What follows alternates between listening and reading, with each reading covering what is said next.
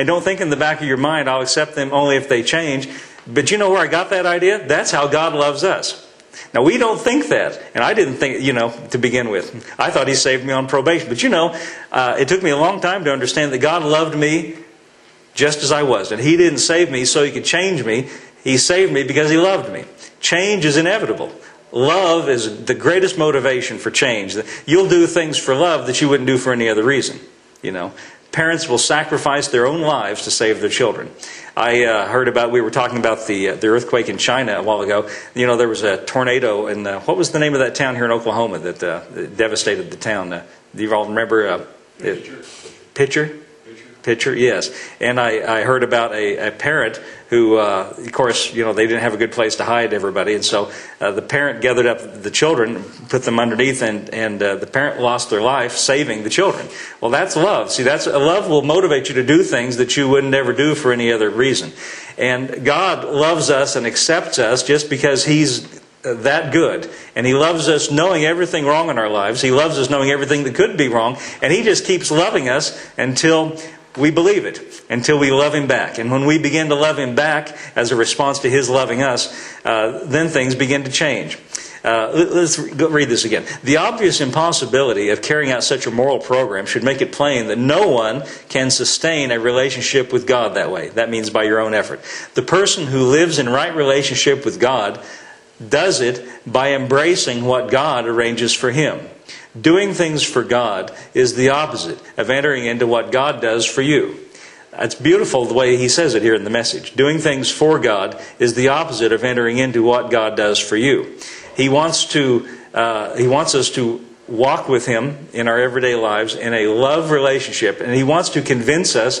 And by the way, it takes a little bit of convincing that He loves us that much. In fact, I think we need to hear.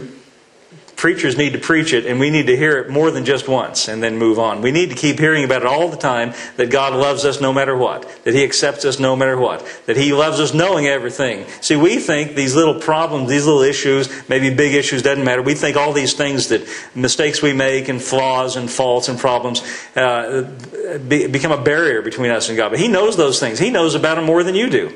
He knows about your problems. He knows about your issues. He knows about faults and flaws. He knows more about it than we do. He knows what the roots of it are. Is that are? Well, anyway, He knows what the roots are. Oh, man. He knows why. He knows everything about it, and He loves us anyway. We need to be convinced of that. We need to know that, and that creates in us a sense of security in the love of God. And I think that's important. I think we need to know that. But the thought that struck in my mind last week as we were reading is that no one can sustain a relationship with God by doing it yourself. In other words, you have to continue as a Christian by depending on the grace of God and living in the grace of God. So what I wanted to talk to you today about is the life of grace. Or it could be called the life of faith, depending on which side you're looking at it. Grace is looking at it from God's point of view, faith looking at it from our point of view. And do you know what inspires faith more than anything else is when you get a view of God's tremendous grace. We sing sometimes about His amazing grace. And it is. It's bigger than we think it is. And you might think God loves you, but He loves you more than you think He does. And you might think you got an idea of His grace, but it's bigger than you think it is. And I think we won't ever really understand it until we get to heaven and say, wow, it was bigger than I thought it was. God loves me more than I even dreamed He did. Paul writes to the Ephesians and he says that in the ages to come He might show us the exceeding riches of His kindness towards us through Christ. See, it takes a long time to get over the idea that He's just sort of reluctantly accepting us into the family, and one false step and He kicks us out. No, not so at all. Not true. Now, I'd like to read, if you would, back... let's see, what do I want to look at first? Let's look at Matthew's Gospel, chapter 11, just for a moment. The Christian life begins by responding. The point I'm making is that we continue as Christians the same way that we begin. We begin by simply responding to an invitation from Jesus. He invites us into a relationship with Him. I'd like to read Matthew chapter 11, verse 28. And if you've been coming here very long, you know that I like this verse because I read it a lot, and one of my favorites. I got lots of favorites, by the way, but this is one of my favorites. This is an invitation of Jesus to anybody. To anybody, whosoever will. Matthew 11, verse 28, Jesus says, "Come unto me, all you that labor and are heavy laden." And notice what he says, "And I will give you rest." Notice what he doesn't say. "Come unto me, all you that labor and are heavy laden, and I'll give you more work." Or make it harder. I'll pile more on you. You thought it was hard before, just wait. But a lot of Christians, that's their experience, Life is hard before they become a Christian, but then they get in church and they've just exchanged one set of problems for another set. One set of stresses for another set of stresses.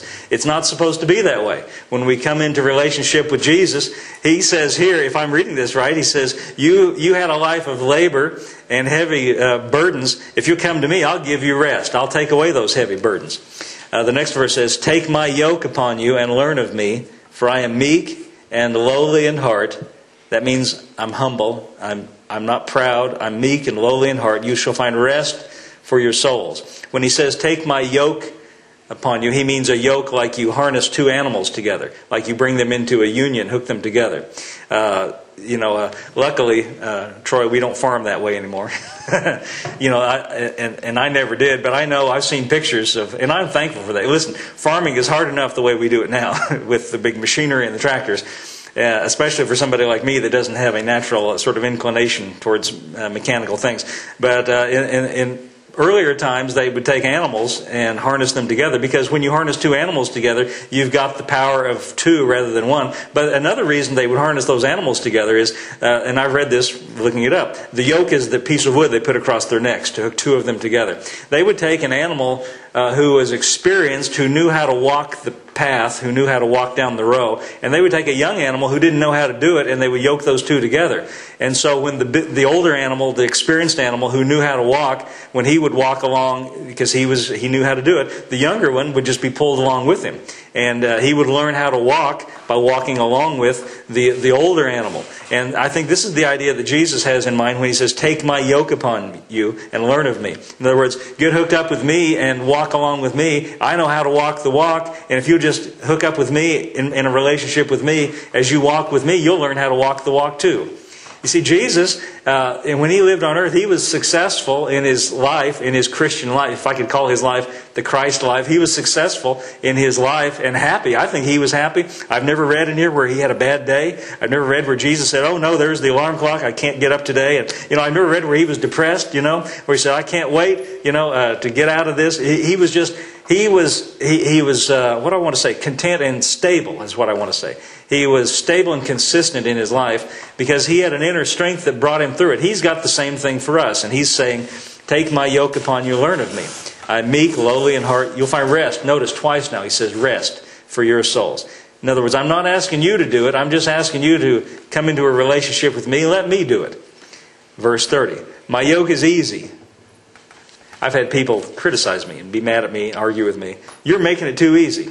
Look, it wasn't my idea. I was just reading in the Bible. One day I was reading in the Bible and He says, "My yoke is easy." Well, that's good enough for me. If Jesus says my yoke is easy, well then I think He means it's easy. He didn't say it's hard. He said it's easy. Now the Christian life is hard if you're going to try to do it. And I'll tell you something. May I be honest with you? There's only one person who can live a Christian life, and that's Christ. Amen. If you're going to try to do it and imitate Him, who do you think you are? Let Him do it. Paul tells us, "Christ in you, the hope of glory." Yes. He comes into a relationship with us because He's got it in mind that we're going to rest and He's going to work. Now, I don't mean by that, I'm speaking spiritually, see. I don't mean by that we don't have our occupations and our jobs and things that we do. But you can be inwardly at rest while you're busy, with whatever it is you have to do. "My yoke is easy, my burden is light." Easy and light. You like those words? I like those words. That's appealing to me. Now let's read these same verses again from the Message translation. Now that was pretty good. I like the King James, and I could live with that. I've always liked that. But when I first got the Message Bible, and this is one of the things that really sold me on it, made me excited about it, was how he translated these verses. In verse 28, beginning verse 28 in the Message translation, he says, "Are you tired, worn out, burned out on religion?" I know the first time I ever read this, I thought, as a matter of fact, I am. Come to think of it. He's not... Well, anyway.